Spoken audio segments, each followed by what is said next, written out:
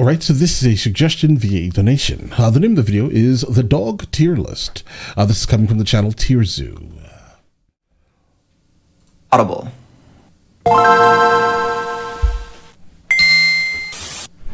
of the game. Really quickly, guys, the wolves have to be number one.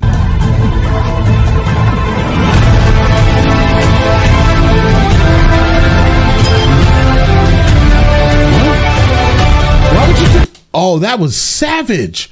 Bro, the bison, really quickly. Guys, the bison behind this young bison, as it sees that the wolves are kind of trying to get that one, this bison runs up, knocks it down so it can keep running. Guys, that is unfortunate. That is not okay.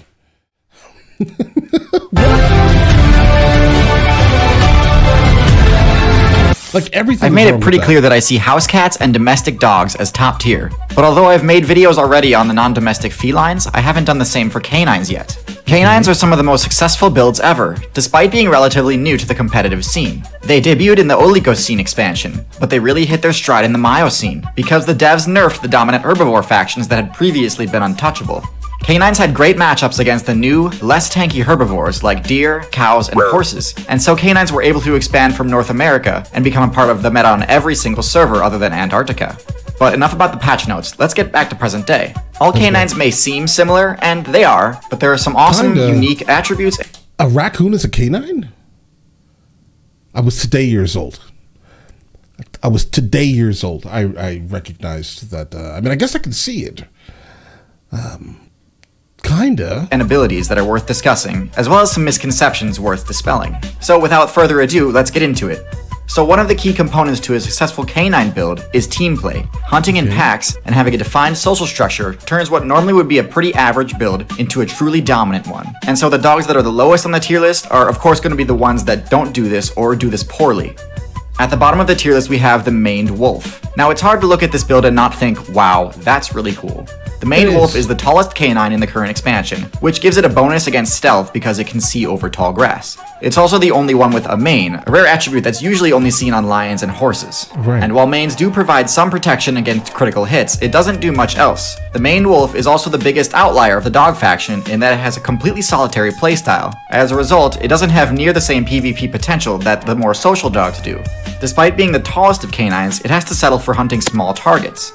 Guys, we have to define tall because I've seen a lot of tall dogs, guys. Since those aren't a very good source of XP, it actually has to make up for it by eating a lot of plants and fruit. It's good that it's omnivorous, as being able to function as a scavenger is great, but there's no ignoring mainly if they're on their own. that this build could have a much higher potential if it utilized team strats.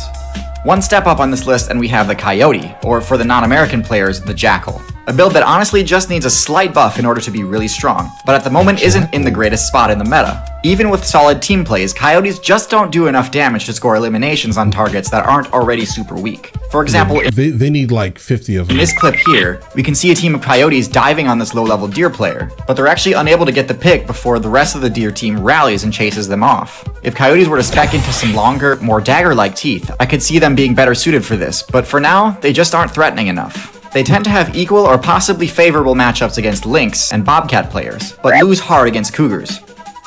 I think this puts them at the high end of D tier definitively. Alright. One step higher and we've got the fox. Now I know most of us are used to seeing fox at the top of most tier lists, but in outside they're a lot more balanced. They have extremely similar base stats to coyotes, but also have a few unique abilities of their own. They've got extremely strong perception abilities that allow them to deal with stealth strategies employed by their targets. And their precision pounce attack is extremely useful for picking off targets that they discover hiding under the snow.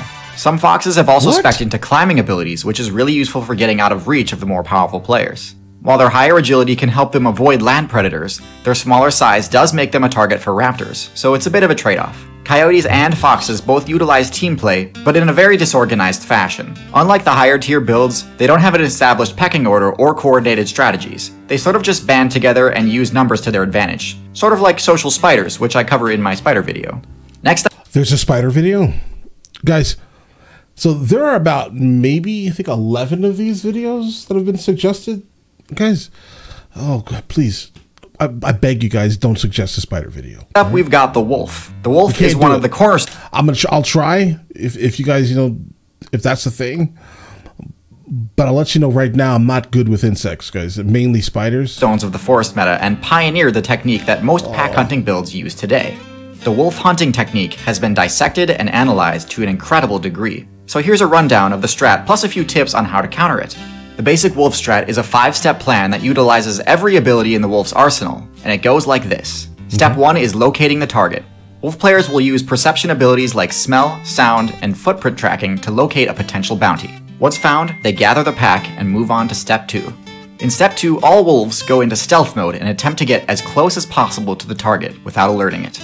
Once the target detects them, they move on to Step 3. Step 3 is the defining moment in the hunt, and the success depends on what the target does here. Once the target detects the wolves, it can either charge, stand, or flee. The wolves will only proceed to Step 4 once the target flees. If the target chooses to stand its ground... And that's why you always tell people, don't run from dogs. The dog is going to instantly revert to its, like, natural instinct and chase you down. The wolves must use intimidation abilities like growling and barking in order to reduce the target's resolve. If the intimidation succeeds and the target flees, Step 4 is triggered. Step 4 pits the mobility stat of the target against the mobility stat of the wolves. This step is also when the wolves will attempt to isolate the target player from their group if they're in one. If the wolves manage to catch up to the target, the final... and that's why the bison, in the beginning of the this video here, that's why the bison... Maybe the bison instantly recognized that was the purpose. It was chasing down this super young bison and was like, I'm gonna live today, you're not. What if that was a kid? It could be the kid, because, you know, animals are savages, guys, with their politics, okay? So, yeah, maybe the bison just was like, yeah, listen, it's time for you to go. I'm going to live today. All they want to do is find one that's slow. Final step begins. Step 5 is the actual attack. Wolves rely on their bite move to inflict damage, and the size of their target determines where they'll try to land a hit. Against midweights, wolves will go for a crit by attacking the throat. If this succeeds, it should result in a one-shot kill. Against heavies, they actually won't go for a crit at all, because heavies can one-shot wolves if they aren't careful. Going for a crit puts them in range of an attack, so usually wolves will opt to attack the hindquarters since it's safer. Since they can't crit by attacking the hindquarters, it generally takes 3 successful bites in order to deal enough damage to inflict the bleed status effect. This drains the target's stamina and health over time, eventually leading to a game over for them. It's awesome that wolf mains have made their strategy guide available to new players, but doing so also allows players to learn the matchup and develop counterplay options. Here are some of the best ways to combat the 5-step wolf strat. The first is to spec into some high-level stealth abilities. Wolves actually have a relatively weak sense of smell, so camouflage is actually really useful against them. A good stealth player will be able to stop the hunt at Step 1. If stealth doesn't work with your build, you can stop the hunt at Step 2 by detecting them during their stealth phase. Strong perception abilities will easily cause the wolf's mediocre stealth to fail against you. For example, wolves would pretty much never be able to successfully get within a dangerous range against a giraffe. But if they do manage to sneak up on you... So I guess the question is that how do wolves exist on the African server? I have no idea, guys. I'm sorry. Again, I am extremely, you know, juvenile mentally when it comes to the concept of animals for some reason. Apologies. But how do wolves work in the African server? Or maybe they're not wolves. I don't painted dogs exist, but not so much wolves. Like, how do they survive, if they do survive? That's the question. The most important counterplay option is to stand your ground. Wolves will only move to their attack phase if their target opts to flee. A player who opts to defend drastically increases their chances of success, since the wolf's only option at that point is to use its rather weak intimidation abilities. If wolves had access to roar like lions and tigers do, they'd be really tough to deal with. But since they don't, it's pretty easy to resist the intimidation attempts, especially in a group. In fact, a heavy player can end the encounter pretty quickly by using their own intimidation abilities like charge. So even though wolves do have a pretty solid offensive strategy, players with good fundamentals and matchup experience will be able to thwart their plans most of the time. And so wolves, much like birds of prey, function as the gatekeepers to the higher tier, and are placed solidly in A tier. The highest ranked canine build, other than domestic dogs of course, which I've already covered in another video. But why are domestic dogs so good? Is the African Painted Hound. This build follows a very similar strategy to the wolf, but has stats and abilities much better suited for it. Its higher stealth allows it to get closer before being detected, and its higher speed reduces the chance that its target outruns it. Their sharper teeth deal more damage, and their highly sophisticated social structure is actually built around propping up the weaker members, rather than simply funneling the best loot to the highest ranking members. Considering that these players succeed in a meta that contains some of the most powerful builds in the game, it's tough to deny that African painted hounds are top tier. If you'd like to learn more about how canines evolved to become some of the most successful builds I guess that answered my question. of all time, I highly recommend the book How to Tame a Fox and Build a Dog by Ludmila Trut and Leanne How to Tame a Dugatkin, Fox which you and can listen Build a to on Dog. Audible, the leading provider of premium. All right, so we'll go back to the sponsor. All right, guys, so here's the thing. I guess it just answered my question, wondering like how do wolves exist on the African server, but I guess there aren't any, most likely. It's just the painted dogs. We've seen a couple of these animal channels talk about the painted dogs, and like just by revering them, I kind of, I guess I understand these things now. I still would like to know why the dog itself, the house dog, the common house dog, is considered S tier. I wouldn't think that, because they literally do nothing and they get everything handed to them. Or maybe that's why they're S tier. Is it S tier because we baby them, maybe? Could be. But all right, listen, let me know in the comments on the next one of these from him that I should be checking out, and I will get into that as soon as I possibly can, all right? And now listen, you guys all have an absolutely amazing day.